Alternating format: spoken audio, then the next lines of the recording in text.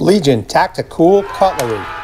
Hey everyone, how you guys doing? Gruggs here, Legion Tactical Cutlery. Welcome back, troops, legionnaires, and new recruits. And today I got the Lothar Smaug flipper folder in D2 steel. Pretty badass. Let's get into it.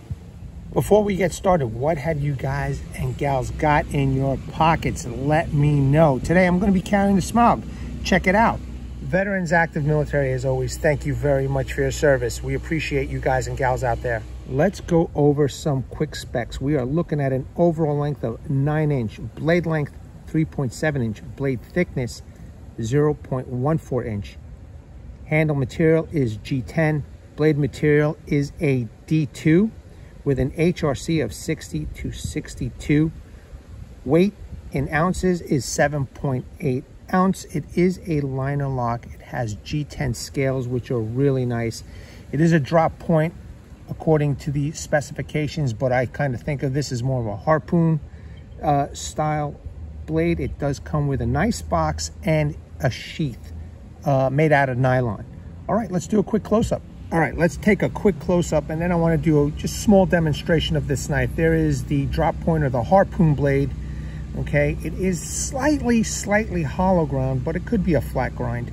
I still like it. It's a decent size blade, 3.7-inch. Okay, it has a generous sharpening tool, and the flipper also acts as a small guard. Nickel silver bolster, which looks really good on the knife. Beautifully done grooves for your hand. Okay, it does have a seatbelt cutter, which I don't really, think that it works too much on seatbelts, but we're going to test it out on some rope, etc. It does have a window breaker, and it seems pretty functional. It looks like it'll do the job. Okay, you have some stainless steel liners on the inside. They look skeletonized, as you can see in the light. It is a liner lock, and it has a full 100% lockup right there, as you guys and gals can see. All right, G10 scales, done very nice. All right, nothing fancy with the post, just a regular post to keep the, the knife from closing in on itself, but very sturdy, very solid. All right, there's the opposite side. Now, unfortunately, this knife only has one type of carry, and that is tip down carry. However, it does come with this nylon sheath, so this can be removed. You could use the sheath or just keep this in the pocket. I personally don't mind the tip down carry. And I usually carry on the right, but I have learned to carry these type of knives on the left also. So for me, it's not a problem. For some of you though, I wanted to point that out. All in all, this is a nice folding knife, okay? Let's show you the detent. All right.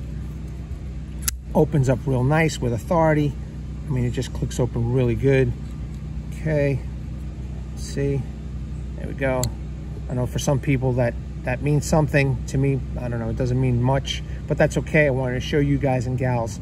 Still a pretty decent looking folder. It is a nice size in the hand. Just a good looking blade, man. Let's put it to the test, okay? Before I do, real quick, I just want to mention to the collectors out there, it does come with a very nice box right here, the Lothar box, as you can see. Okay, if you're a collector and you like to keep your knives nice and neat in their boxes for resale value, etc., or whatever, it does come with a decent box. It also comes with a safety manual and a little cleaning rag in here, so it's pretty nice. All right, troops, let's do a little demonstration. Troops, I got a whole bunch of different materials over here, and just going to test out this knife. It's a pocket knife. It's not a fixed blade, but with experience with Lothar, I think it can handle all this this material, but I want to put it to the test. So, let's get started. Okay, let's start off with this tubing. Take a good close look. This is tubing that is used for screens. You just stuff it in where the screen is, so it holds the screen in place. It's pretty tough stuff, and this would be good to test out. I thought this is a resource that I have available to me, and easy stuff. All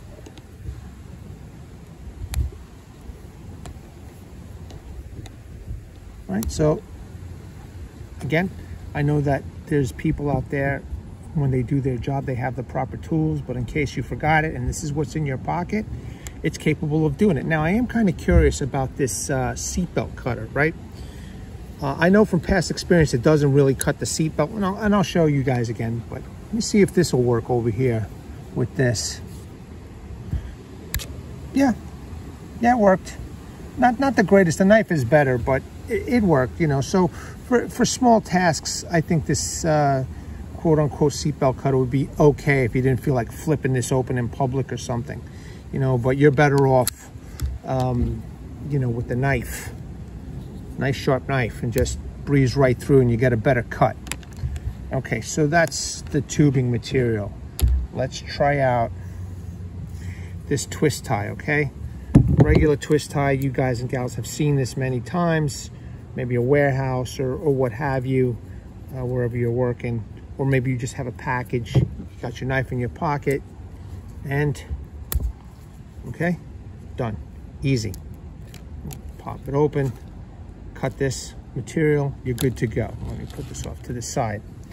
Next, I have some, let's see, I have some paracord, okay?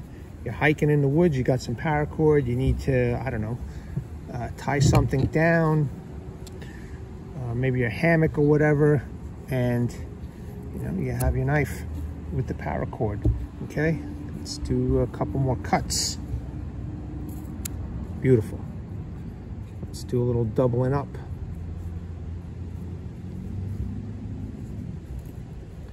Oops. Get that in there. Ooh. Anyway, you see that it's capable of cutting the paracord, all right? I'm not going to do a lot, but, you know, it's just an example. Now, let's see. I've got some thin nylon, all right? This is kind of thin, still very durable. You know, you won't be able to cut this without some kind of an implement. We have our Lothar here. Easy. It just cut real easy. Let's see. If you needed to cut it in half or something, beautifully done. Nice. All right, let's move on. Something different. I have, let's see what else I have here. I have some very thick natural rope, okay? It's pretty good. Tough stuff, you know? You won't be able to break it by hand. So we break out the knife. Easily done. All right, let's cut it. Great. That worked out well. Let's see what else I got here. All right, you know what I have? I have a little bit thicker nylon. All right, it's a little bit thicker than the other one, but why not use it? Okay. Possible seatbelt material. Easy, cuts easy. Now, let's see about this seatbelt cutter. Let me try it again. I don't think it's going to work. I've seen people try and do it on videos, and it never worked. So, you know, yeah, it's just not going to do it. It is just not going to do it. Even with tension, I doubt it's going to do it. You know, again, it's just for small.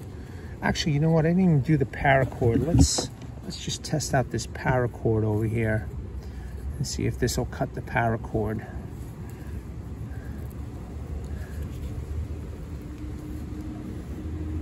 Nope, not even the paracord. They gotta, like, you know, just knife companies in general gotta relook at this seatbelt cutter. You know, it's just, I don't know if it's actually functional or not. You know what I mean? You could see slightly that it's digging in, but now I think because the thickness of the handle, you know, you can't go all the way through with it. So that's kind of a bummer. But that's, you know, that's the fact here. You know, let me see if I wiggle it up and down. Nope. Very slight cutting. You know, you just need, maybe if you had some real thin cord or something like that, you know. But other than that, your best bet is to pop this open and cut. All right. Let's do this one more time. That's easy, it cuts real easy. Let's use the tip. All right, tip cuts. Not only did it cut, but it cut into this laminated wood over here. So not a bad little demonstration for a little bit thicker nylon. Okay, see what else I got here that we could test out. All right, how about some wood? All right, let's test out this wood. Okay, let's see. All right, look at that. Look at those little curls that I'm making. Now, I'm just not at a proper angle because of the camera, you know, the way I'm facing the camera. But you definitely can make feather sticks with this if need be. You can see that the curls are happening, so it's definitely sharp. And definitely you could use this for whittling, you know. The grooves, the handle grooves are real positive. It's doing a good job, you know. I have a good grip, a good purchase on the knife, so that's not a problem whatsoever. And as you can see, it's starting to make nice fine curls. So you're guaranteed a sharp knife out of the box, and it's D2 steel, so it's really easy to sharpen, you know. Okay, sorry about that interruption, but I did have to answer that phone. I got it on mute now, so it should be good to go. All right, but again, as you can see, it is making fine curls, so it's definitely sharp. And you know, if you maintain your knives properly, troops, you ain't gonna have a problem with D2 steel. So yeah, I mean, that's really good. You know, if you wanted to make individual curls, just do some digging. Just dig right in. So for, you know, outdoor for the woods, this will help you out, you know, or it could be a companion to, let's say, a bigger blade, but definitely doable. All right, cool. Let's see what else we could do. Something I wanted to also show you guys and gals, the spine is pretty decently sharp, okay? So, you know, if you need to do a little scraping, you have a sharp spine that is capable, you know, maybe you need to take off some bark, or you need to round off an arrow shaft a little bit, you know, make something round. You have this capability. Now, I don't have any fat wood. I probably should go buy some fat wood. And, you know, this would have been great for fat wood, just to scrape a little bit of the fat wood. But as you can see, you know, it's not much, but it's doing some scraping. And the spine is definitely, you know, pretty sharp. Oh yeah, it's taken off my nail material. It's just that this piece of wood is like really hard and dry. Let's see if I could do this little area over here.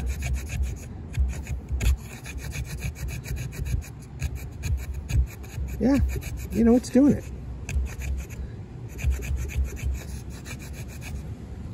It's very little. Again, this is a weird piece of wood, you know. I'm not used to wood in Florida, but it's doing it. It did take off the bark, as you could see. And I have no doubt that this is, you know, functional for a ferro rod. Something else I got to get over here while I'm here. Let's get a ferro rod just to do some testing. But, you know, not a bad little pocket knife for use for hiking, outdoors, hunting. You know, it's got the drop point blade for hunting. You know, if you like this style of knife, you know, this is great. All right, I just picked up this piece of wood off the floor. Let me see if I can make a little point with this. Yeah, it's doing it. I mean, it is definitely cutting it off, no problem. Sorry for the camera shaking, troops, but I'm on a bench, you know, like a picnic table type deal, and everything is all connected together, so the camera is definitely getting affected. But you know, for whittling and close-up work, you know, it's definitely doable. I'm using my thumb right now to dig into the wood. There you go. Nice. Yeah, it's working out.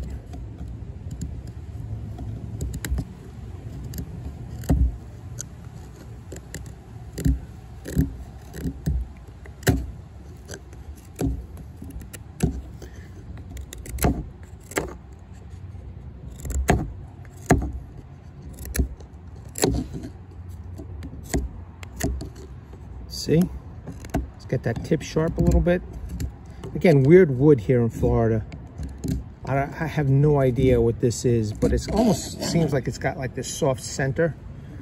But if you're making a tent stake, this will still be good to, you know, to pound into the soft ground or whatever, to, you know, help you with tents or what have you, hammock, you know. Yeah, knife's sharp, man. You know. Let's see if I could make a notch.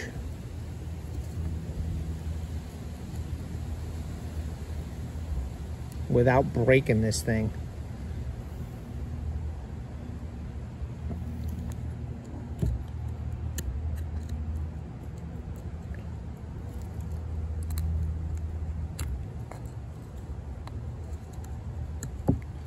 Well, one thing is this wood is kind of hard on the outer layer, you know, but if you take a look, that inner layer seems to be soft, but the outer layer is kind of tough.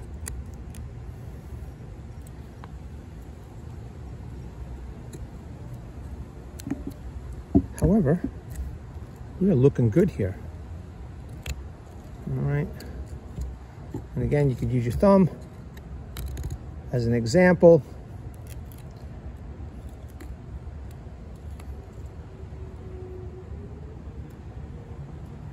Again, I'm no expert, I'm no bushcraft expert, ladies and gentlemen, but I do watch, you know, other experts do this kind of stuff. And I'm just giving you an idea of how, you know, the knife may function out in the field. So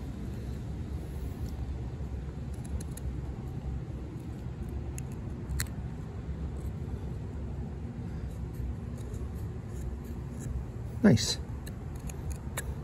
Not the best notch, but it did it. You know, it did the job. It does the work.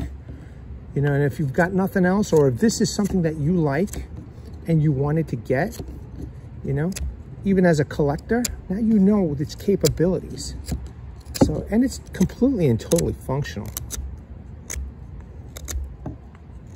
You know, except for the, you know, with the exception of this seatbelt cutter, man, I wonder why they do this, you know. I think this knife would be great without it, you know. It's already great, but without it, I think it would be even better. But I like the idea of the, I like the idea of the window breaker, you know. Always a good, possible good option to have in case, you know, you've seen those videos where there's, once again, I thought I had the phone on do not disturb, but I guess not. So now I shut it off. So hopefully we won't have any more interruptions. But I like the idea, you know, of the window breaker. I think it's good for an emergency tool. You know, again, you've seen people where, you know, crazy people leave their kids or their animals inside the car. You know, you whip out your knife and you break the window if you're a good Samaritan and save the day, etc. But all in all, I mean, you've seen what this knife is capable of. Definitely good for a work environment, camping environment, hunting environment, hiking environment. You know, some people in the military might find this useful, you know, but I think all in all, a pretty decent knife. Legionnaires, absolutely a capable folder. There's no doubt about it. I mean, I did all this work over here. This would be great for work, great for camping, great for hiking. You know, somebody in the military could use this. If you like this kind of design of knife, or you're just looking for function, it did the job. You know, all except for that seatbelt cutter. Other than that, the knife did everything that a regular folding knife could do. Now, I've got one more medium I want to try, and it's this real thick plastic. So let's give it a quick go. All right. It's a little short on my hands, but there we go. I did cut it. All right, cool. It took a little while. Again, it's short. It's a short piece that I had, but it did the job. Let's add it to the pile. Nothing wrong with this knife. This knife is definitely a fine knife for anybody to own. All right, troops, legionnaires, and new recruits, as always, appreciate you guys and gals. I hope you enjoyed this video. Let me know in the comments below. Like, share, subscribe. Really appreciate you guys and gals. I want to bring awareness to everybody. Hashtag 22 a day. Hashtag 22 a day no more. There are veterans and active military that once they get out of the service, they do face a lot of challenges. And unfortunately, one of these challenges is suicide. So at the end of this video, pause on the slides.